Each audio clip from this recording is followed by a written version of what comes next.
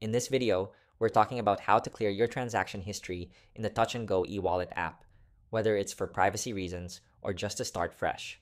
Unfortunately, here's the reality. You can't delete your transaction history directly. TNG's system keeps those records locked in place for security, fraud prevention, and compliance, just like traditional banks. According to the official help center, transaction records are stored for 90 days and cannot be manually deleted. You can view or email them via the app's transaction history section, but there's no delete option. This has also been confirmed by forums like Loyat. So, what's the alternative? Your only real option is to close your TNG account. Here's how. Open the app, go to your profile, tap on Settings, and select Close Account. Make sure to transfer any remaining balance to a Malaysian bank account before proceeding, and provide accurate details.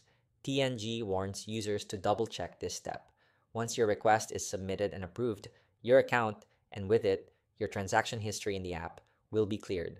When I tested this, the process took about 48 hours, and my app was completely reset afterward.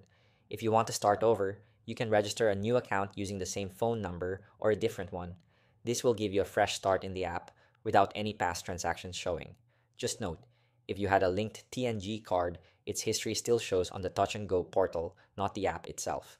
Reddit users confirm this is the only way to reset the visible history, though it's not a full deletion since TNG still retains records internally.